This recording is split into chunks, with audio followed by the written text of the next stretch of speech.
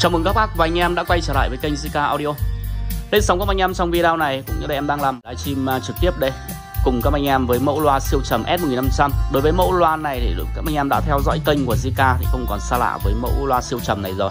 Với đường kính bass 40, công suất đánh max lên được 1000W, nó ở phân khúc đánh với không gian rất rộng và các anh em có thể setup với rất nhiều dòng loa. Tuy rằng bass 40 nhưng như những video em đã làm video cụ thể dẫn chứng các anh em là bass 40 nhưng nó có thể đánh phối ghép với cả dòng loa bass 18, bass 20, bass 25, bass 30, bass 40. Tùy vào cái nhu cầu nghe chúng ta sẽ cân chỉnh phía sau cái mạch công suất của cái mẫu sub S1500. Chúng ta sẽ đánh làm sao cho phù hợp không gian, phù hợp với cặp loa chính chúng ta đang nghe. Ở đây thì phiên bản này có thể đánh được hai chế độ điện và hơi, đánh được hai chế độ điện và hơi nhé. Và trong cái video này em đang đánh ở chế độ điện, lấy tín hiệu trực tiếp từ trên nâng tiếng xuống.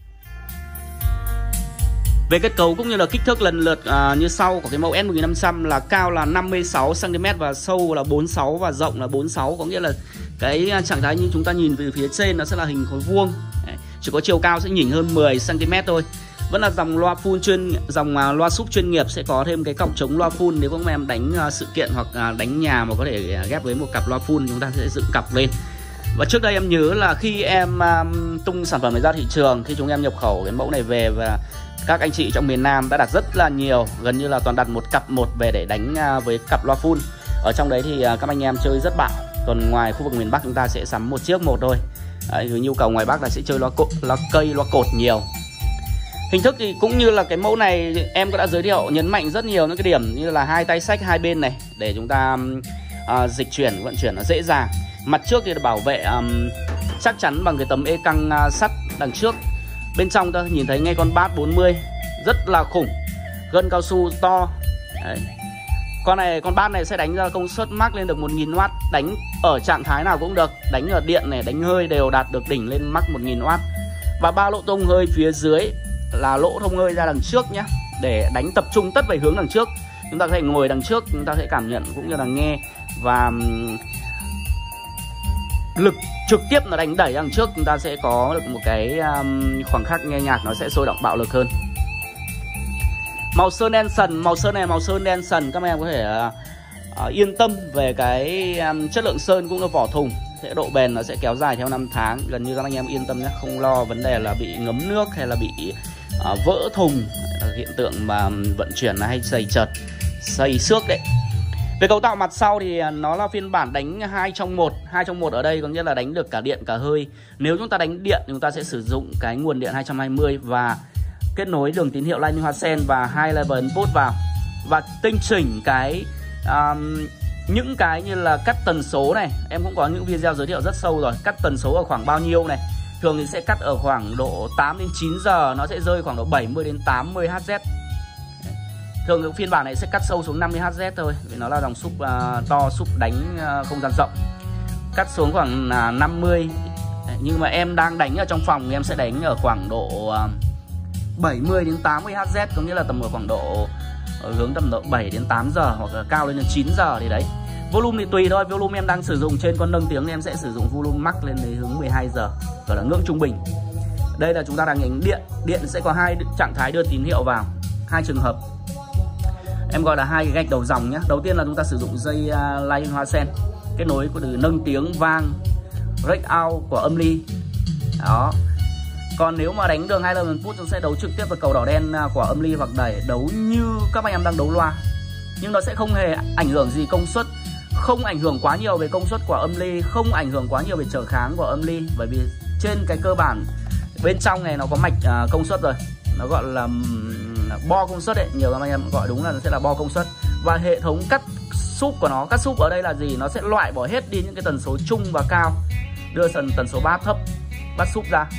Đây là hệ thống bên trong, đó là trên cái chức năng đánh điện của nó. Còn nếu đánh hơi là gì ạ? Đánh hơi ở đây là gì? Đánh hơi ở đây nó sẽ chỉ sử dụng nguyên cái đường tín hiệu này đi trực tiếp vào củ bass bên trong, nó không qua cái hệ thống điện, hệ thống phân tần ở bên trong của cái con này, mạch của cái con sub này, mà đi trực tiếp vào củ bass. Đương nhiên như vậy chúng ta sẽ phải sử dụng những thiết bị cắt cốt rời, cắt sub rời và công suất rời. Công suất rời ở đây là gì? Là con đẩy, con main của các anh em. Đấy. Hệ thống cắt súp rời là gì? Là vỉ cắt súp rời hoặc là cái vỉ cắt súp tích hợp trong vang số hoặc vang cơ các anh em. Sẽ đưa trực tiếp xuống một kênh của đẩy và đưa ra đường này qua đường New Trích này. Em có video hướng dẫn rồi. Còn về nếu mà để đánh tiện nhất gia đình thì các em đánh điện nhé. Đánh điện nhé, vừa đỡ tốn kém lại vừa hay, vừa tiện, vừa dễ sử dụng. Đây là cái cách mà một trong hai cái chúng ta sử dụng theo cái chức năng của nó như điện và hơi. Hoặc đây, hình thức bên ngoài thì các bạn em đây như này. Vỏ thùng rất chắc chắn. Cọc chống loa này các bạn có thể chống được một cặp loa array, hoặc là một loa full 40 50 gì đó, thoải mái nhá các bạn em nhá.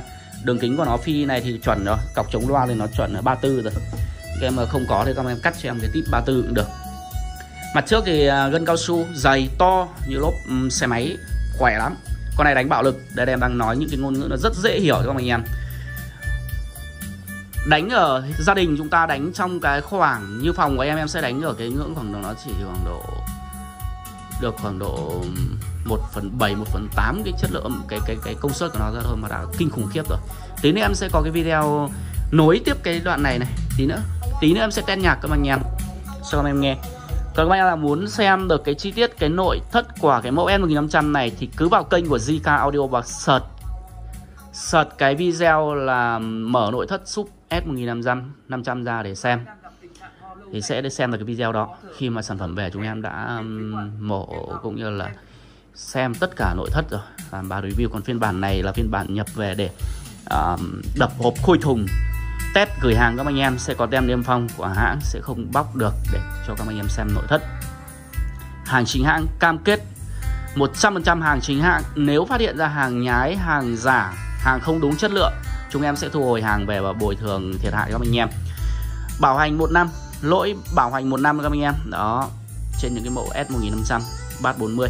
Và giá của sản phẩm này thì đến thời điểm hiện tại vẫn không có gì thay đổi, không tăng cũng không giảm. Vì là hàng chính hãng nhập khẩu về nên là giá sẽ không có tăng và cũng không có giảm, và sẽ vẫn giữ cái mức giá là 5.500.000 đồng. Miễn phí ship toàn quốc cho các anh em. Đó, miễn phí ship toàn quốc. Còn các anh em nào đến được tại showroom của chúng em lấy thì chúng em sẽ có cái mức giá gọi là lấy tại cửa hàng, có nghĩa là sẽ gửi ấm trà, bao thuốc, gọi là tách cà phê, chủ yếu là đến để nghe trực tiếp, để giao lưu thôi. Còn cái mức cái khả năng rẻ hơn nhiều khi mà lấy tại cửa hàng thì sẽ không có. Bởi chúng em gửi đi xa thì cũng phải cân đối, như là có những bác đến gần vẫn lấy mới cái mức, đến tận nơi lấy cái mức giá là 5,5 triệu, thì chúng em sẽ lại bù vào những bác ở tận trong Sài Gòn, quận Nhất, quận Nhì hay là tận Phú Quốc, Kiên Giang lấy mức giá 5,5 triệu. Đấy, sẽ bù đi bù lại. Còn nếu các anh em mà nghĩ là đến tận nơi giá rẻ hơn, hay là cho người qua trực tiếp lấy hưởng cái giá rẻ, thật là rẻ, thì sẽ không có cái giá như vậy. Và em sẽ đi vào test nhạc luôn nhé. Đầu tiên sẽ test bản nhạc nhẹ nhàng, xong sẽ đến bản nhạc sôi động. Hôm nay em sẽ test nhiều nền nhạc để cho các anh em thưởng thức. Đeo giúp cho em cái tai phone vào để chúng ta cùng cảm nhận, cũng như là cùng nhau thẩm âm cái chất lượng của súp S1500 này. Tất cả mọi thông tin mua sắm hay là cần tư vấn thì cứ liên hệ cho em. Ngoài súp ra em còn rất nhiều nhé. Ngoài cái mẫu S1500 em còn những cái mẫu cao cấp như là WK2012 Plus này, Q7, Q8 Pro này, 260p này, 5610 Plus này, 2021 Bass 30 này. Rất là nhiều. Hoặc những mẫu loa này các anh em này. Đấy, bạt ngàn loa em này. Hôm nay phục vụ các anh em tận tình luôn. Dịch vụ đẩy cao dịch vụ lên, sẽ đến tận nhà lắp đặt các anh em nếu lấy chọn một bộ combo. Ok, sau đây thì các anh em đeo tai phone rồi em để em test một bản nhạc. Trước tiên nhẹ nhạc, sau đến nhạc sôi động.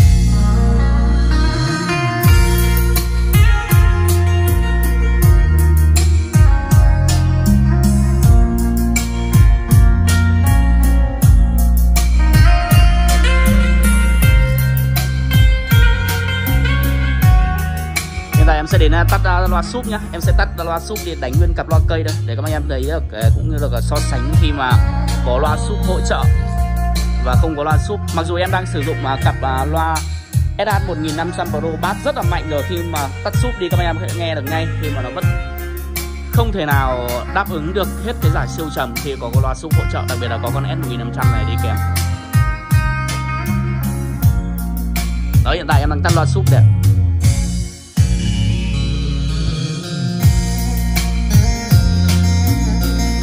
Em sẽ lại mở loa súp.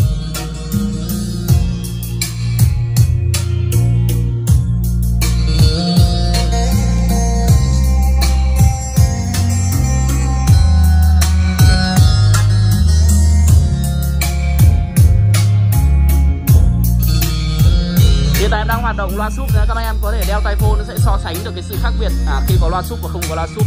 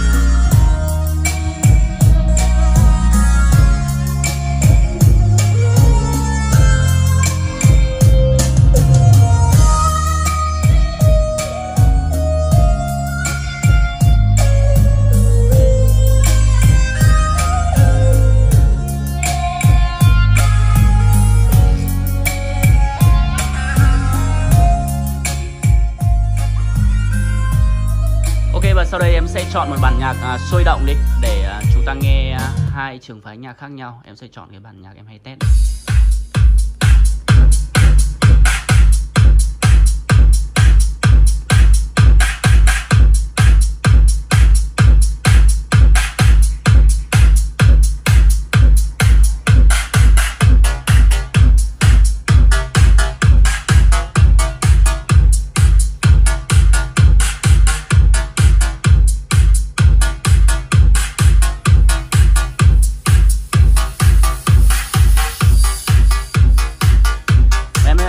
Tắt loa súp ạ.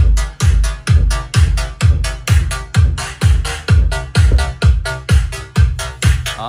Khi mà em tắt loa súp, các bác nào mà đeo tai phone thì sẽ thấy khác biệt luôn. Hiện tại em đang sử dụng nguyên cặp SH 1500 thôi ạ.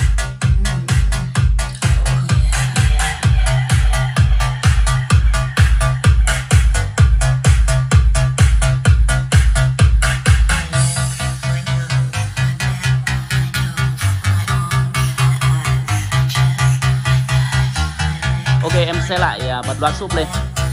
Hiện tại em đánh ở chế độ điện, em đánh nguyên cái dây lay hoa sen thôi. Em đánh chế độ điện, và bác nào đánh hơi thì có thể bỏ nguồn điện đi. Hơi và điện nó sẽ hay như nhau.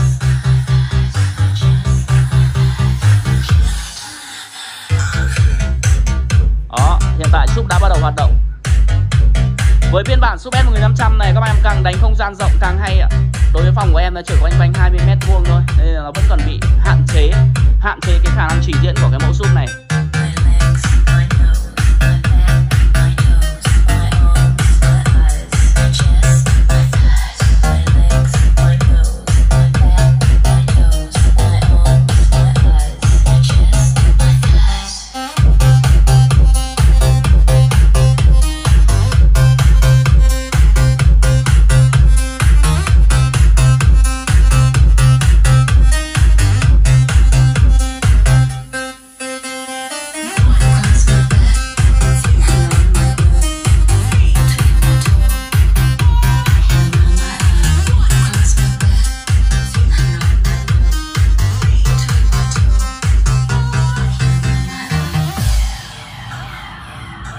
Quá uy lực phải không các anh em? Mặc dù em đang ghép với một cặp loa cây của em bass rất khủng khiếp rồi, mà khi có thêm súp và nó vẫn khác biệt hoàn toàn. Đồng nghĩa như vậy, chúng ta nếu có điều kiện chúng ta nên sắm cho mình một bộ dàn nhà mình có thêm những mẫu loa súp tương ứng với dòng loa. Ví dụ em đang sử dụng những cặp loa bass khỏe như cặp loa SH 1500 thì em sẽ ghép một con súp 40, ít nhất là con S 1500 này, hoặc là con Q8, Còn đối với các anh em dùng những cặp loa như G4000 hay là LX150 hoặc LX570 hoặc G2000 hoặc Pioneer CF88 hoặc 99, có thể là ghép được những cái mẫu sub bass 30 công suất khoảng 500W đổ lên. Còn đối với những cái mẫu loa bass mạnh như thế này, hoặc là nhà các anh em đang dùng loa đó mà bass đã mạnh rồi, bass đã khỏe rồi, thì cố gắng ghép cho em những con sub công suất khỏe và bass nó khỏe hơn để nó đánh được cùng với cặp loa mình đang nghe. Em sẽ lại tiếp tục chọn một bản nhạc nữa. Ok, tiếp tục đến bản nhạc sôi động thứ 2 để chúng ta cùng kiểm âm cũng là đánh giá cái khả năng trình diễn của cái mẫu sub S1500 này.